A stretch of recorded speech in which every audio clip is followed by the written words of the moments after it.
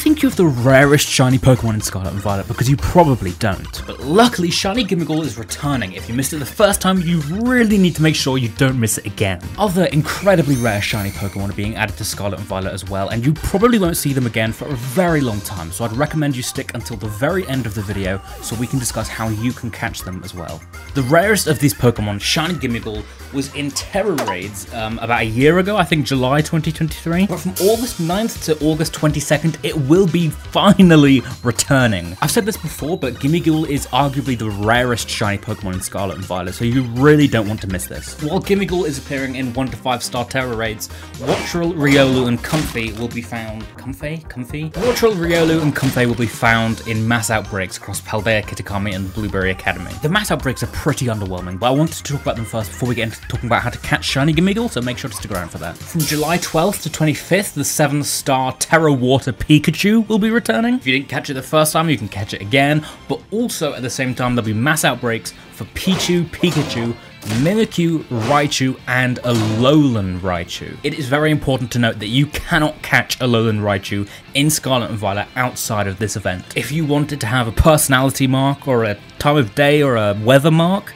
this is your only chance at the moment. From July 26th to August 8th, Dondozo will be a 7-star raid, meaning this is the first time you can catch it with the mightiest mark. After Gimmighoul shows up from the 9th to the 22nd of August, Dragonite will then show up in 7-star Tera raid battles from the 23rd to the 1st of September. Once again, this is the first time you can catch it with the mightiest mark.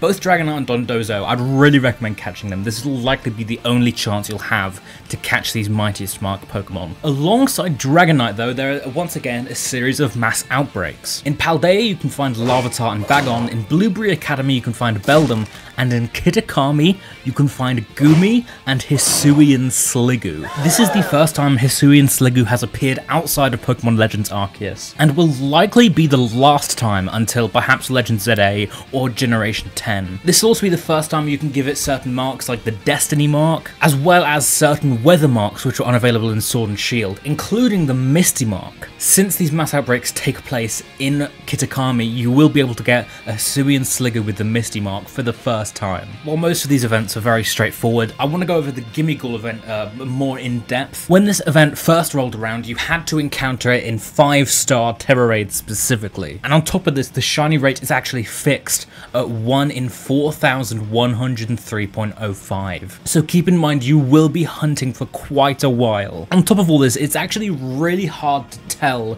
the difference between a regular and a shiny Gimmighoul. Unless you have like superhuman vision or something, you'll likely have to catch every single Gimmighoul you encounter. You can then go to the summary screen for each of them, and if it's shiny, it'll have a little icon. I'm definitely going to be hunting these when the event rolls around, so if you want to see that, I would heavily encourage you to subscribe. And if you want to watch a video of me catching a shiny Pokemon I lost 7 years ago, you can click on the video on screen and it will take you there.